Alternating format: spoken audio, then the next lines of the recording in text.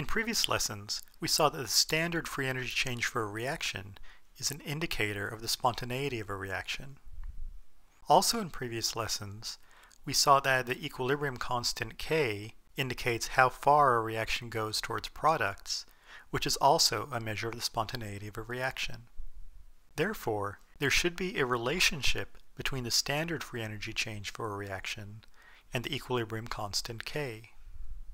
In general, as the value of the equilibrium constant increases, the free energy change for the reaction becomes more negative.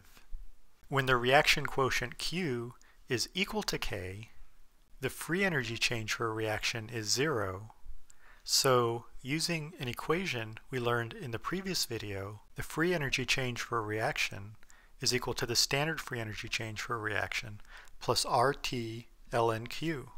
When we substitute in the value of 0 for the free energy change for the reaction and K for Q, we have 0 equals the standard free energy change for a reaction plus RT ln K. Rearranging this equation, we get a relationship between the standard free energy change for the reaction and the equilibrium constant K. The standard free energy change for a reaction is equal to minus RT ln K. When K is less than 1, the reactants are favored in the equilibrium, and at the same time, the standard free energy change for the reaction is positive, which indicates a non-spontaneous process.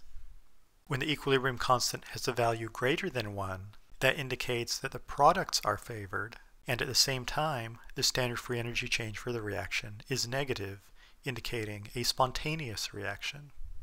When the equilibrium constant has a value of 1, the standard free energy change for the reaction is 0, which indicates that the system is at equilibrium under standard conditions. Let's see how we could use this relationship between the standard free energy change and the equilibrium constant. In this problem, we're asked to use standard free energy of formation values of compounds to calculate the value of the equilibrium constant for this system at 298 Kelvin. The equation given to us is that N2O4 gas is in equilibrium with 2 moles of NO2 gas. We're also given the standard free energy of formation values for the N2O4, which is 99.8 kilojoules per mole, and NO2, which is 51.3 kilojoules per mole.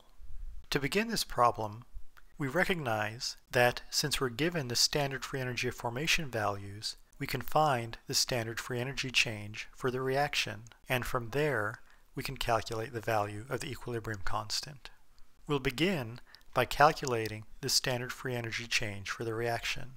So the standard free energy change for the reaction is equal to the sum of the moles multiplied by the standard free energy of formation values for the products minus the sum of the moles multiplied by the standard free energy of formation values for the reactants.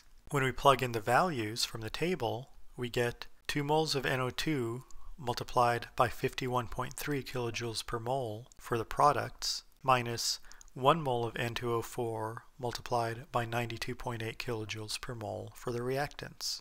This gives us 102.6 kilojoules for the products minus 99.8 kilojoules for the reactants, or the standard free energy change for this reaction is 2.8 kilojoules.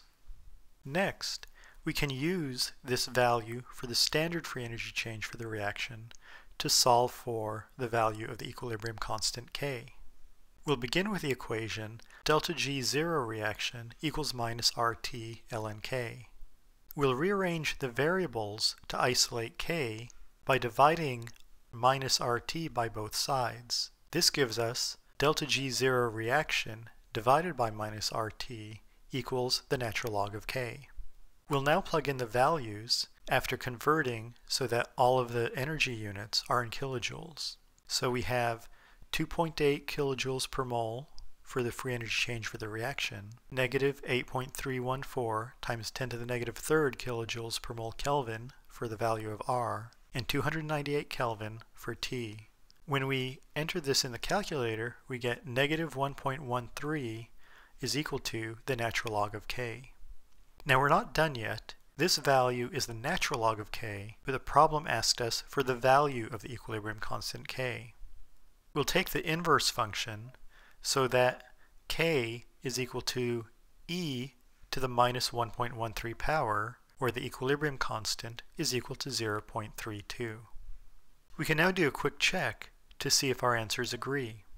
We have a K that has a value of less than 1, and we have a standard free energy change for the reaction that is positive, and that agrees with what we learned in the previous slide.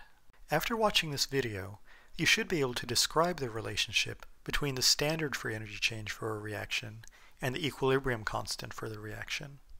You should also be able to use the standard free energy change for a reaction to find the value of the equilibrium constant for the reaction, or you can use the value of the equilibrium constant for a reaction to find the value of the standard free energy change for this reaction.